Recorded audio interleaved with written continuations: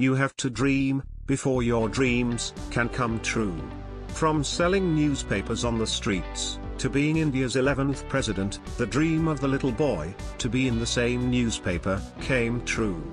Is about the missile man of India, Mr. A.P.J. Abdul Kalam Azad. Born and raised in Rameswaram, Tamil Nadu, Kalam was a hard-working and bright student, right from his school life, and had a strong desire to learn. He loved to devote hours to mathematics and physics, and dreamt of flying high in the stratosphere as a child. Therefore, he completed his studies in physics and aerospace engineering.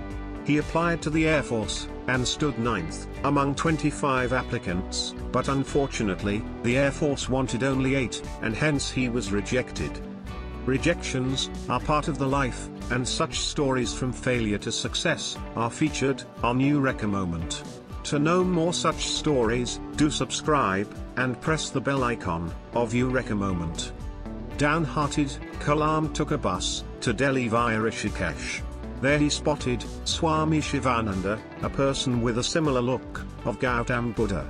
On discussion of the incident with him, Swami advised him to accept the destiny and lead the destined path.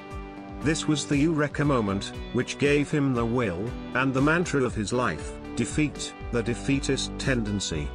Later, he joined organizations like Defense Research and Development Service, DRDO, Indian Space Research Organization, ISRO, and many others.